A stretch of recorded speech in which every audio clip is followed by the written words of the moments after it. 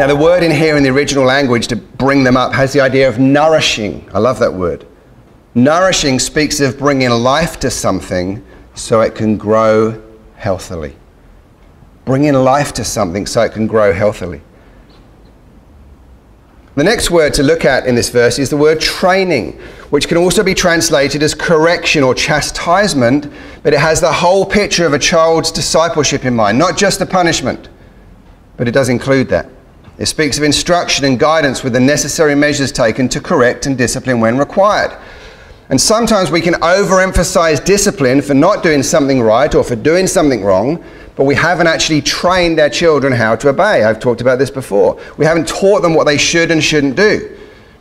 Now, I know there have been times where I've corrected one of my children for how they spoke to someone, for example, but then realized I never actually taught them how they should have spoken. Or I've corrected them for not acting a certain way in a certain situation, but I didn't actually tell them what was expected.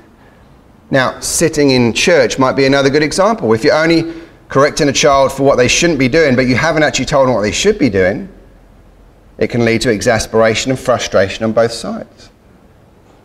Training is important, and the word exhorts fathers to initiate and facilitate this.